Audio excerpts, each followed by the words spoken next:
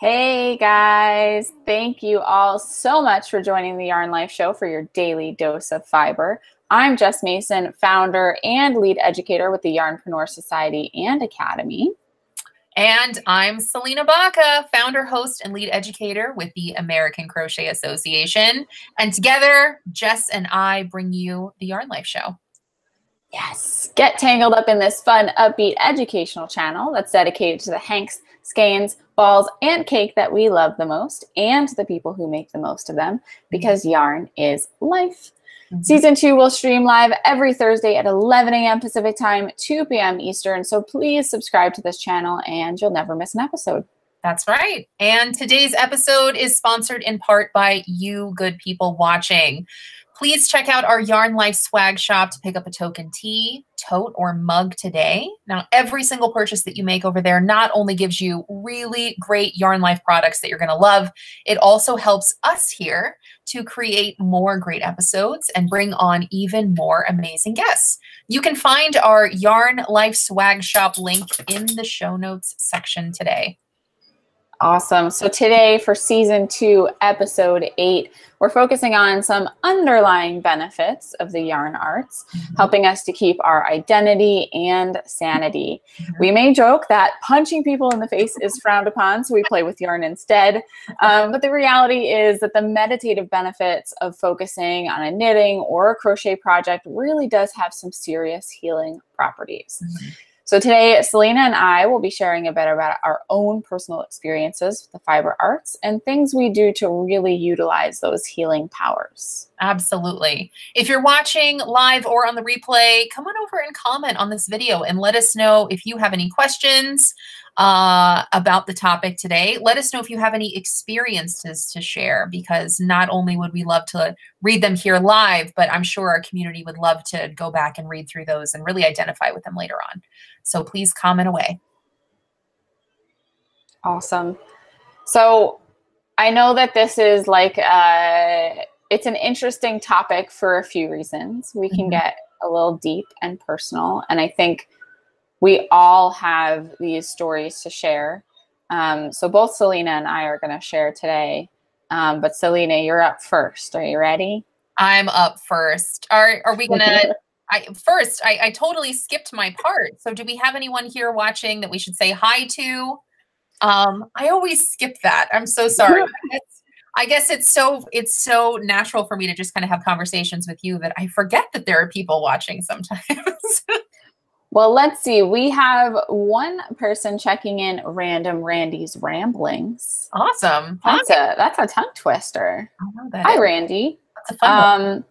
She says yarn is cheaper than therapy. It's helped me survive severe postpartum depression twice. That's awesome. Good for you. Linda says hi from the UK. Hi, Linda. I know Linda. I think everyone's checking in now. So awesome. Yeah, if you guys are here, share your stories if you'd like. Yeah, absolutely. Share those experiences with us, because I think we all like to have that connection. Absolutely. Absolutely. It brings us together. All right. So is it sharing time? I think it is. You've got the sharing stick. I know I do. Wait, it's a crochet hook. I have the sharing stick. Yes. This is weird for me. And, you know, I did a quick little live last night in the Yarn Life Facebook group just to let people know that this was coming. Because usually I don't really advertise really well that we're, you know, hey, we're going live. Make sure you guys come and do this. And this one was a little emotional for us. And I don't think I quite prepared emotionally for this. And I was like, oh, we're just going to skim. It's going to be fine. But, you know, really, I'm breaking up this time in my life that was really kind of traumatic, I should say. And that's, you know, very like first world problems. This is very traumatic for me, you know, comparatively speaking. But I love that we're bringing this up now. You know, I know that people will be watching this anytime, but, you know, we're airing this towards the holiday season. And, you know, the holiday season can make us very emotional, you know, either very good emotions or like kind of clinging emotions. So this is kind of like, I love that we're bringing it up now, because it's kind of like a mental health check. Like if people are struggling, or even as we struggle, it's it's nice to remind ourselves that yarn can be really therapeutic. Yeah. So yes, I'm getting very, very personal today. And I really wanted to share some gritty truths about how crochet specifically, helped me in my life. So it's helped me lots of times in my life, but the specific time that I wanted to share today was about 10 years ago. We were in the military, husband's in the military. We just got stationed from Japan to England. And I was like 8 months pregnant when we moved. And so here I am, 8 months pregnant. We just move across the world. And my husband, with the move, got a promotion and he worked like literally 24/7. Like I did not see the man for like 3 years. And so we had that change. I was a new mom. And there was so many changes. And I'm just gonna skim over this because it's still this weird topic for me, but I was always very close with my parents. And when I had my son, they came to visit, and it was not a good visit. Mm. Had a falling out, and it was all of those things together, like the first probably 3 or 4 months, like I moved to this place. A month later, I had a baby, and my parents came to visit, and we had this huge falling out. My husband worked all the time. And I literally, like, I went from this confident individual. I was this career driven person. Like, I felt like I had all my ducks in a row and I was going to stay home with my son and enjoy England. And I literally I felt so lost. I completely lost my identity. I didn't know who I was anymore. Like I had some friends because in the military, like everybody knows everybody. And so like I had some friends, but I really felt like this sad, broken record. And it wasn't postpartum depression. I don't think that's what it was because I had so many other factors that I was really just upset about. Like, Yeah. My parents were my good friends and I literally just lost them as friends. I lost them as people in my life. I didn't have my husband. He was my friend. Like he worked all the time. Like I was just this sad individual and I just did not know how to like get out of bed every day and function like as a human. And then I had to take care of this human. And I just like felt sorry for myself. Like it was just this terrible time. And I've always crocheted. Like it's something that like I can't sit still. So it's just something that I've always done. But I found that like I started literally obsessively crocheting like every single day. Like it would just kind of like help me get out of myself. It would help me like turn my focus. Like it's something tangible that I can do and feel like honestly, like I, wasn't like this depressed, sad person who had nothing to offer. Like it was something tangible. Like when I'm meeting new people and I'm like, hi, I'm this, well, hey, Selena, tell me about yourself. Well, I'm sad all the time and I just had a baby and like I felt like not that there was nothing good in my life, but like I didn't know how to connect with people. Yeah. And so I found that anytime I would go places or anytime I would meet new people or like in the military, there's always some kind of ridiculous function all the time. I found myself at all these functions and like literally not knowing how to connect with people. Like I would literally be the weird person like, oh, Selena, it's nice to meet you. Like, and I'd be like, it's nice to meet you too. Oh. And so I didn't know how to deal with that. And so I just started bringing yarn with me and crochet everywhere because it helped take the focus off not knowing how to talk to people. Yeah. It helped me, like when people would say, how are you doing? I didn't shower yesterday and I cried for most of the day. Like, I don't know what I'm doing in my life right now. And instead I'd be like, well, I made this hat yesterday. Like it was literally, I didn't even know that I was doing it at the time really consciously, but it became this redirect kind of conversation because I didn't know how to connect with people. I didn't know how to talk about myself. And then that turned into, because I wanted to have friends, I wanted to be around people, but I didn't know how to do that in a productive way. I turned to like, hey, Jess, you seem cool. Do you want to learn to crochet? I'll totally teach you. And that's kind of how I combated like not knowing how to connect with people. I just, I used crochet to instead of talk about myself, I would talk about these things that I was doing or these things that I was learning. Or instead of like, hey, Jess, you want to go grab coffee? It'd be, hey, you want to go crochet? That's So, awesome. yeah, that was kind of a long rambling thing, but, and I didn't know specifically that I was using it to be therapeutic, that I was using it to get through and, you know, kind of be a person again. And it totally gave me this whole new identity now. Like now I have this whole new identity because of it, but like I understand how I was utilizing it at the time. And I guess the reason I wanted to share this is that I think a lot of people do this naturally. If they have something in their life that's traumatic that they don't know how to deal with, I think that we turn to yarn, whatever we do with it, because it is meditative. It does help us, you know, it is maybe something tangible that like you can point to. So like, hey, Jess, what are you working on? And instead of like, well, I'm totally working through these self-doubt issues, it's I'm working on Tunisian crochet. Like, Yeah. And I think it's also helpful. I think a lot of people find, whether they, again, consciously, you know, acknowledge it or not, yeah, being able to sit down and say, every time I make a single crochet, like I know exactly what to do and I know what it's going to look like when it's done. yes. Every time I make a double crochet, like I know what's involved in that. And I can, from start to finish, confidently say, if I have yarn and a hook in my hand, I can make, and same thing for the knitters out there. You know, if you're going to put some garter stitch together, cool. You know what it's going to look like. And I think that certainty of knowing what things are going to turn out like, especially when some other things might feel really uncertain, can provide us with that place we can go and know that things are going to turn out the way we want them to, at the very least over there. That's so well put. That's so well put. And I think that there's so much truth into that, that, you know, when you do have this turmoil and uncertainty, like you can just say, you know, I'm going to make this shawl and that's what I'm going to work on for the next 2 weeks. And you know, it's a goal. It's something to focus on. It's something that you can accomplish. Yeah. And it's that intangible, like not, you know, we're dealing with things that are intangible, but it's this tangible thing that can help us, you know, working out our issues, I guess, or kind of redirect. Exactly. Yeah. Well, thank you for sharing, Selena. I think that's very brave. It's really like I've honestly, and I've just kind of skimmed on a lot of it, and I gave you like the 5-minute version, but like when I say that I had turmoil over that, like that's literally probably like one of the hardest points in my life that I think I ever had to deal with. And yeah, so that yarn helped you through it. Yeah, it's not something I talk about it a lot, but I'm glad that I feel that I have some things to share. You know, if others are going through something and they're feeling a certain way and maybe they need a way through it. Well, we appreciate you sharing. And I know I'm going to read through a few of the comments real quick before I share my stories.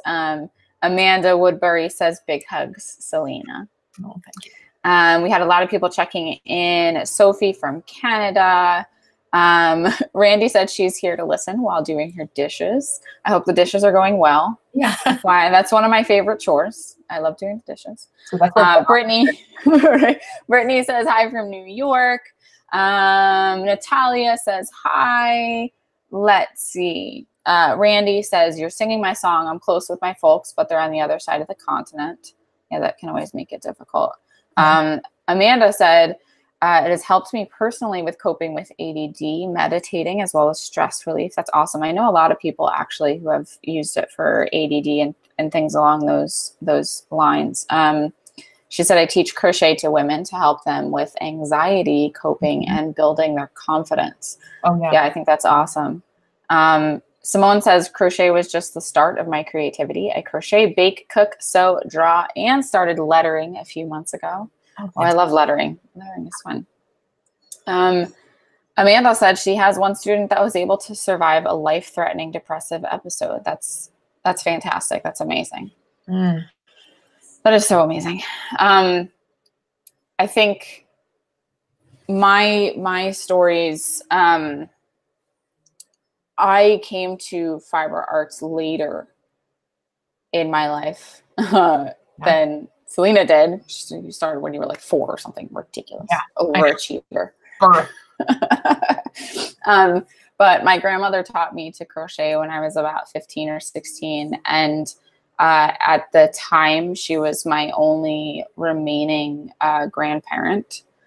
And she passed away a year ago, about a little over a year ago, actually. So it was a way for me to connect with her. I would go to her house and spend the weekend, and she'd pull out her crochet project and I'd pull out my crochet project. And she was always so excited to see what I was working on, because she used to say all the time, she was like, I just taught you single and double crochet and look what you've done. So she was always, as grandmothers should be, quite enthralled with whatever it was that I was making, whether it was really that complicated or not. I would tell her all the time, it's not really that. She's like, this is fantastic. That was her thing. So that was a way for me to kind of connect with her.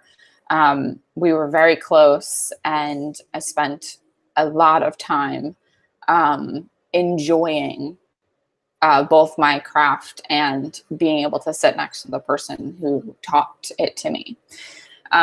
So that was really kind of how I got started in crochet. And then when I branched out into knitting and weaving and things like that, yarn just kind of exploded into my life. And when I had to make the decision to go to college, I didn't want to go, but it was kind of like I was at the point where I didn't know what I wanted to do with my life.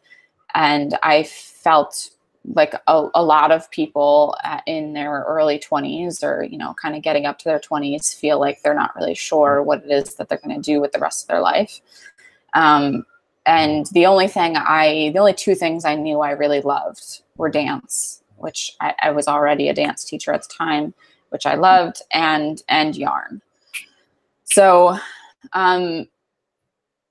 going through college, every time I was stressed, I turned to one of those two things. I either danced or I played with yarn.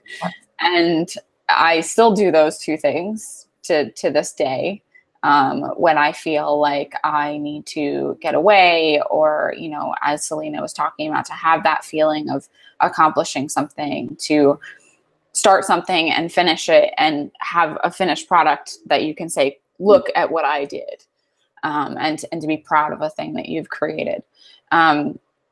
So for me, it all kind of revolves around eventually finding my career in those two things that I loved.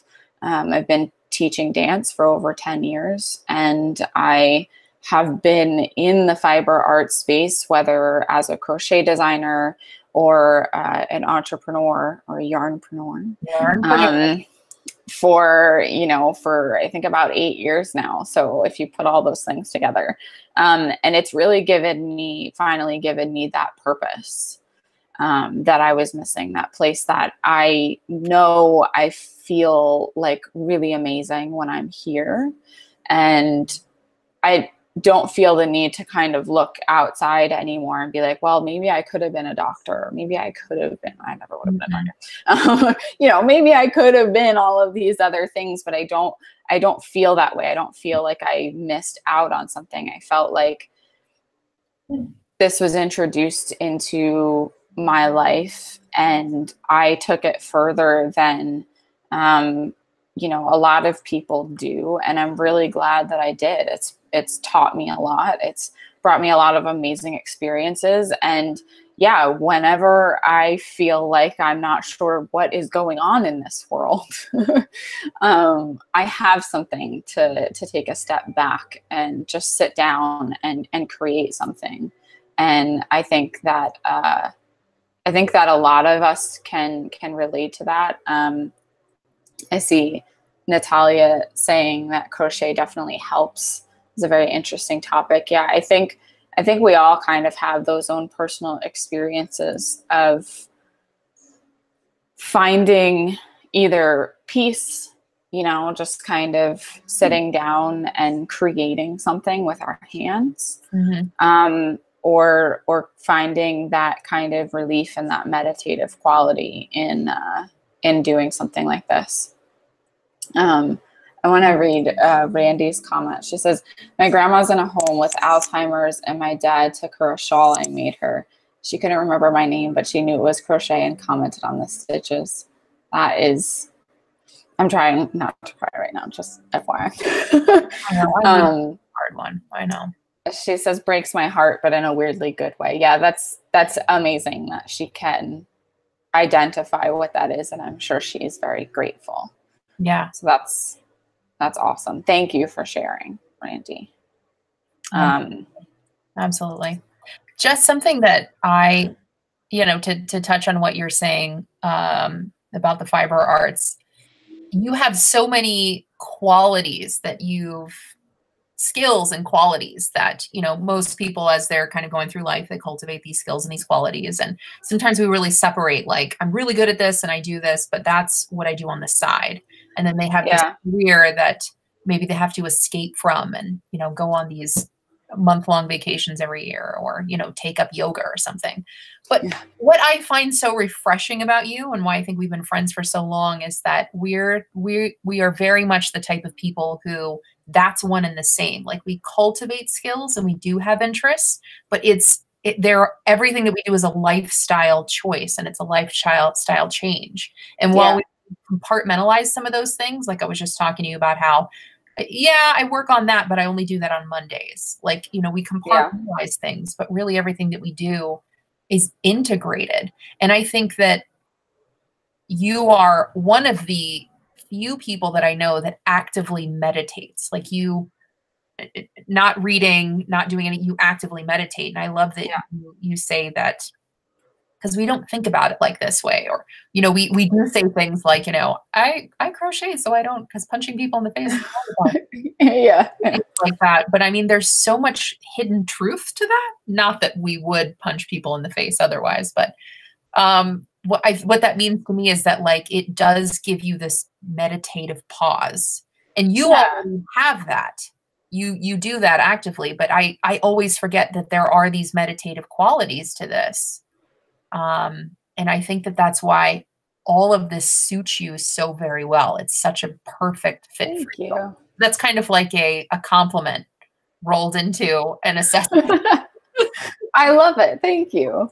I mean, it's always been important to me from 5th grade when they asked you, what do you want to be when you grow up? Like, I remember exactly what it was. It was me and my 2 best friends, and we all danced, and we were like, we're going to open a dance studio. I remember that, but some people would call it being naive. Some people would call it, being immature.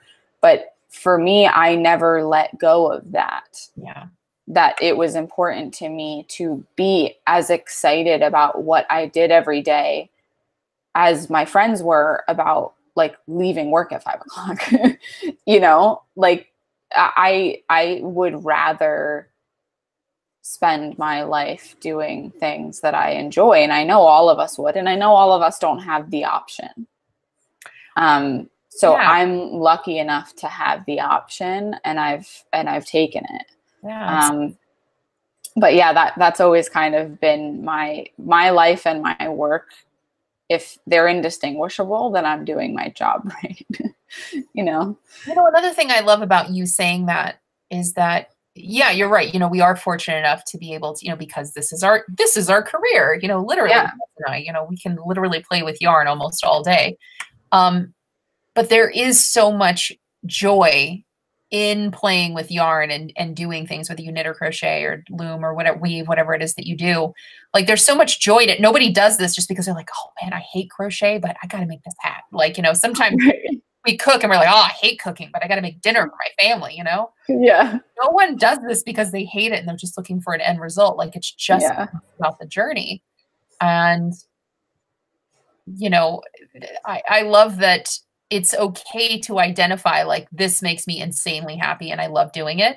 And remembering that it gives you that joy. It gives you that, it allows you to meditate. It allows you to find value. It allows you to maybe have a different conversation and connect with people when you don't really know how to do that. Yeah.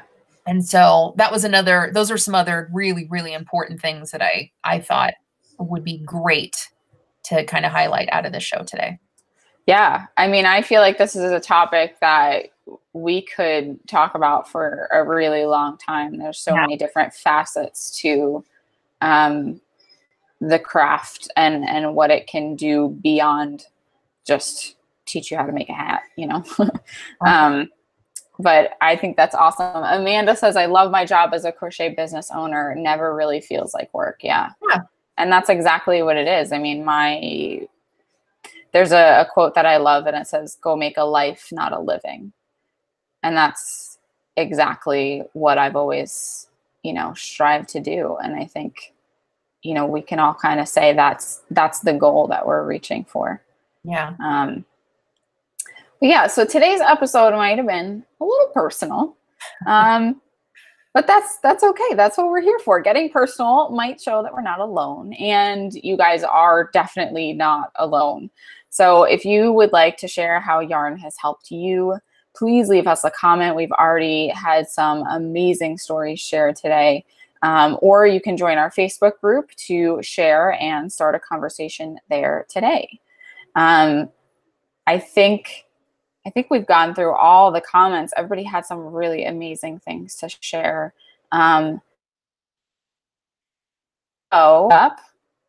concludes our episode. Let us know what you guys think. Please join us again for episode 9 of 10. We're almost done. I know. So sad. We're having fun. We are having fun. So we're going to outline another great topic for everyone who enjoys the yarn life next week. So make sure to stick around. That's right. That's right. Now, remember, today's episode is sponsored in part by you amazing viewers. So to do that, please check out our Yarn Life swag shop to pick up a token tee, tote, or mug today, because every purchase that you make there helps us to create more great content, give you more episodes, and bring on even more amazing guests. You can find that shop link in the show notes section today. Awesome. Well, thank you guys so much for joining this episode of the Yarn Life Show for your daily dose of fiber. We'll see you all next time. Until next time, peace, love, crochet, everybody. Bye-bye. Bye, guys.